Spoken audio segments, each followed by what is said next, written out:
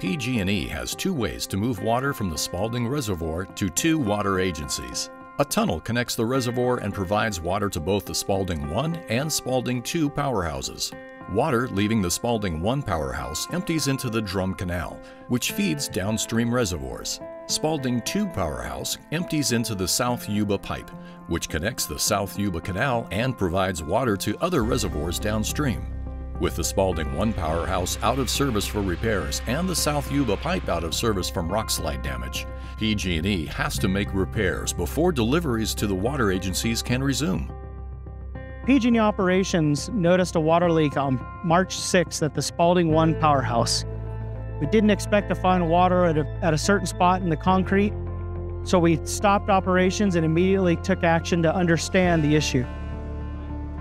PG&E recognizes the importance of water delivery out of our watershed and values it up there with power generation for our customers. We used a submersible to actually get into what's called the tail race, which is the exhaust, if you will, of the powerhouse. We've noticed indications of degradation of some of our steel and concrete structure, and since then we've been working around the clock using 3 shifts overlapping so we could resolve the issue as quickly as possible, understanding that folks are counting on us for water. Although a major feat and major civil and mechanical infrastructure rebuild, we don't have the luxury of our normal planning process.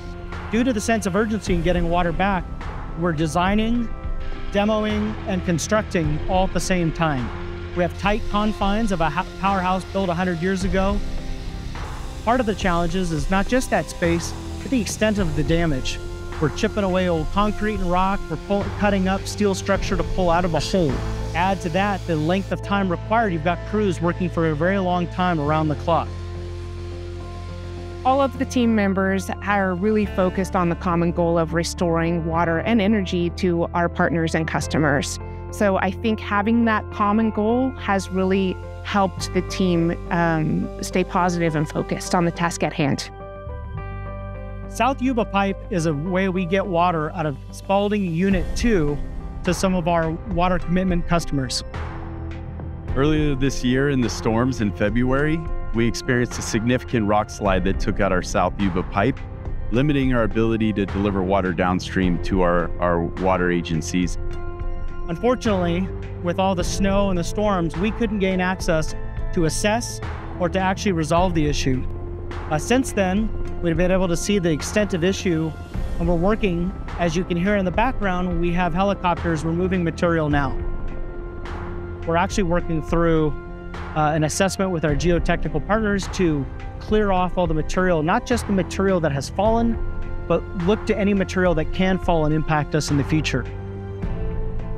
And we are improving facilities as we repair the current issues to make sure that these facilities continue to operate safely and reliably well into the future. PG&E is committed to getting this right. We're using a different material. We're using a thicker and more robust design.